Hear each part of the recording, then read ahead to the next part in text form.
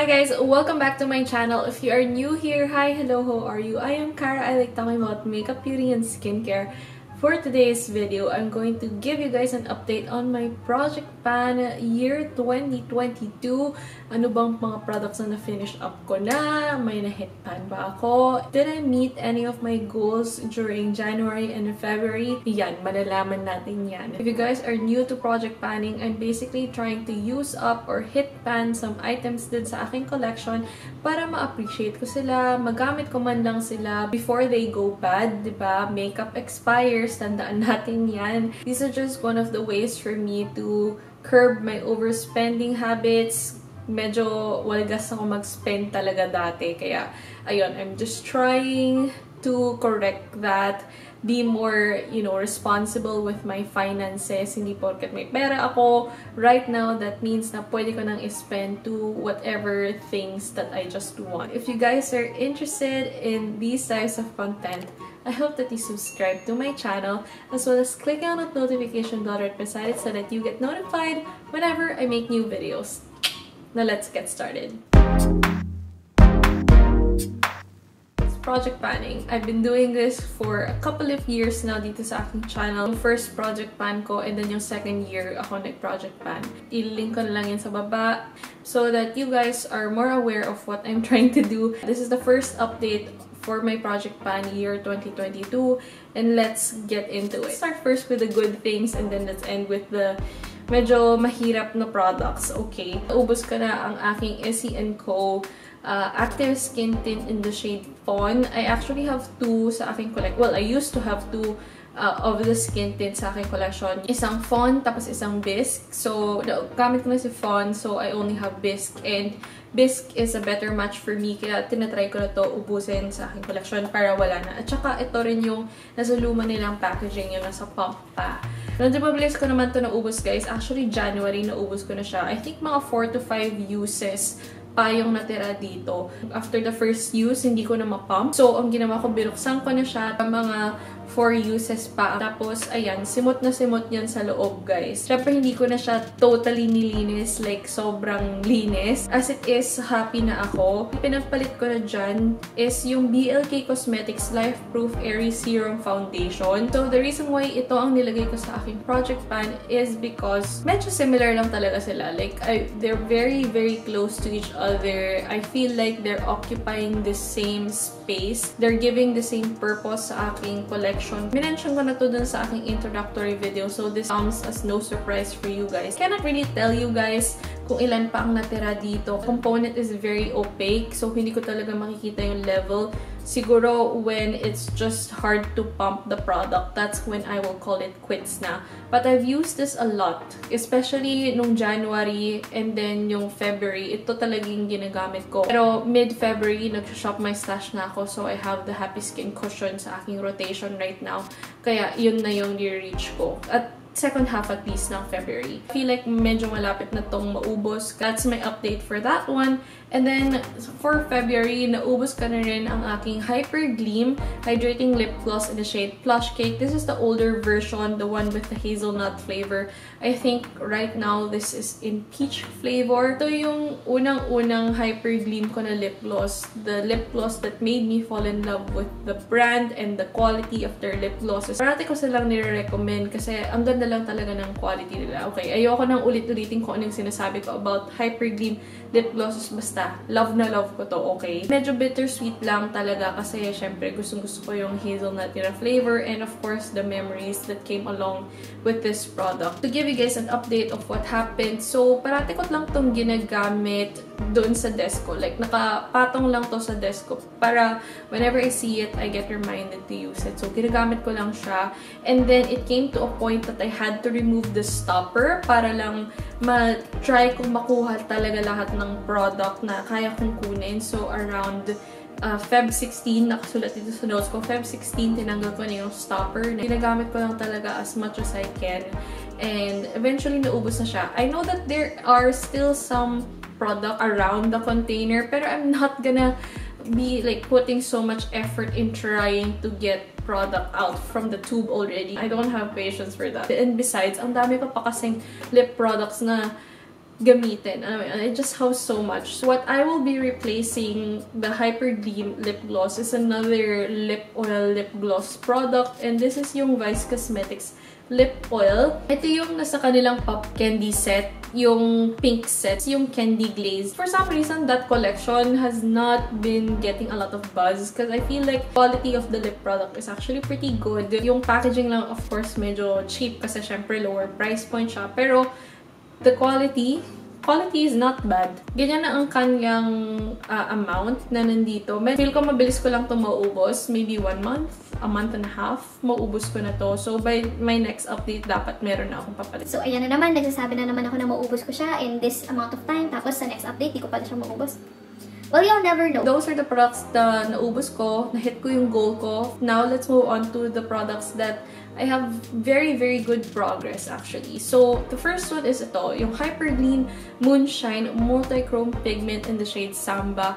Meron na kasi akong biniling backup neto, kaya tinatry ko itong ubusin yung copy ko. Tinanggal ko na rin yung kanyang stopper, and actually the product is getting a little dry since it's a water-based product. My facial spray, tinispray ko siya sa loob para ma-revive lang yung kanyang formula. I'm not gonna advise you guys to do that kasi syempre it's not technically eye safe. Like, I'm risking my own eyes here. Pero if that's something that you're comfortable in doing, then go ahead. Actually, itong product na to, medyo nahihirapan na akong tanggalin yung scoop yung product because the pigment is right at the bottom, and technically the doe foot doesn't really reach the bottom of the tube. So what I do is I get na lang a brush like this, yung parang liner brush, something that can go inside the tube so that I can pick up the products. Medyo matrabaho lang siya, but it's what I have to do. Sayang kasi, and I know that this product is very expensive. 900 siya a piece, 600 pesos each if you buy 3. I would go leaps and bounds just to get every drop from this tube. You know how much I love multi-chromes.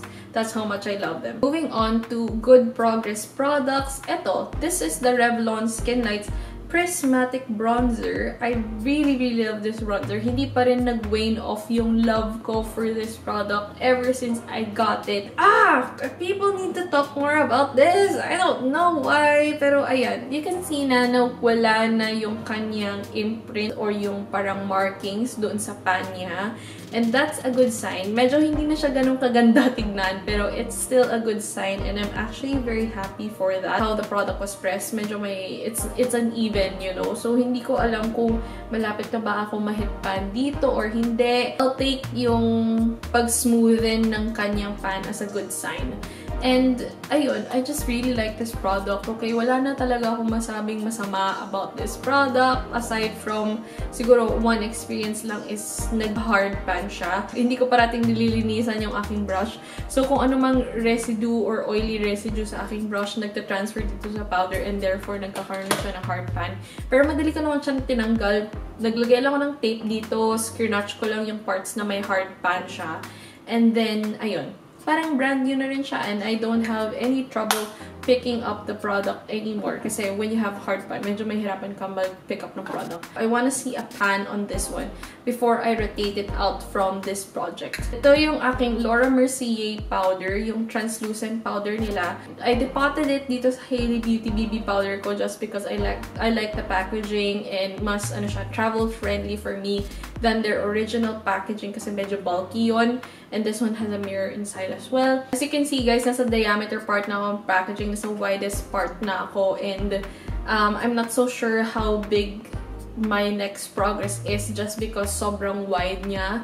But I like yung distance between yung 2022 marking ko and yung Feb marking ko. Wala lang akong January marking. I don't know why. Nakalimutan ko atang i-mark to. Pero ayun, maganda naman yung aking progress dito. It's one of the best powders that I've tried. Well, ito lang naman siguro yung high-end powder na na-try ko. I'm not so sure with the other finishing powders from high-end brands. Hindi rin ako ma-powder na tao din. So, ayun. I'm so excited to see naka-finish na naman ako isang powder kasi, I don't know, finishing up a product is a huge achievement for me personally. Going on to medyo, na products, I don't know, medyo nahirapan ako dito ha. In fairness, I wasn't expecting it to be this hard, but this is yung In Her Element Butter Conditioning Lip Color. Ayan, medyo nag-fade na yung kanyang packaging. Mukha na siyang pangit actually. Naputol to when I was trying to do the January check-in. So, it's very hard for me to track it na. Pwede ko pa rin naman siya gamitin. I will still continue on using this product hanggang sa maubos ko siya. Yun yung goal ko for this one. I still like it. Sobrang ganda talaga ng color niya. I can't help but fall in love and look at my lips, stare at my lips for a long time after I have applied this product. Ginagamit ko siya parang lip balm, guys. Tinted lip balm nga siya. Actually, it could be a substitute for a lipstick, like a very moisturizing lipstick. Really nice shade as well, perfect for everyday. Okay, when I say na challenging talaga, these last two products are definitely frustrating, but I enjoy the challenge. So when I initially placed this face palette, itong Lorac Pirates in the Caribbean face palette sa aking project pan, sinabi ko lang na gusto kong maka-hit pan, pero wala akong specific shade na kino-concentrate. In the middle of January, I decided to concentrate on two shades for this face palette. The first one is itong Destined. This is their champagne, parang skin tone highlighter. Sobrang ganda niya. Really good highlighter. I really love this. It could be high shine or beaming highlighter if you want it. Pwede mo siyang i-build up. Very skin tone lang yung itsura niya. And then next one is itong si Lost Souls. This is their very neutral, parang rosy, light brown shade. Maganda siya sa skin. Actually, it's the blush that I'm wearing right now. Ayan, very neutral. So, ito na lang yung kinoncentrate ko than Caribbean. Minsan, ginagamit ko si Caribbean as an eyeshadow or a blush. Pero mostly, itong dalawa talaga yung ginagamit ko. I don't know if you can see it from my progress pictures, but meron ng dent si Destined and meron ng din si Lost Souls. Initially kasi medyo flat to. Mukha siyang hindi gamit actually. Pero ngayon mukhang gamit na siya and I'm so happy for that. Gusto ko lang talagang maka-hit pan. And ayun, ready na ako to rotate it with my other face palette sa aking collection. Ultimate goal ko talaga is magamit ko to lahat kasi it's one of the older products sa aking collection. Pero so far so good. Maganda pa rin ang formula. I'm still in love with it. Whenever I look at this, sobrang saya ko lang. Kahit na mahal ko tong pinurchase, guys, like, sobrang sulit yun na already for me. Kasi, ilang beses ko na to talagang ginagamit. Hanggang ngayon, hindi pa ako nagsasawa sa kanya. Thank goodness, no?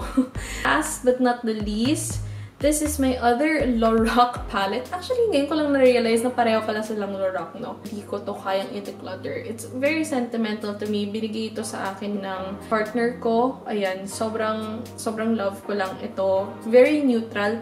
Again, when I initially placed it sa aking project pan, wala akong specific shade na fino-focus. But I have decided that I will be focusing more on light brown. Ito.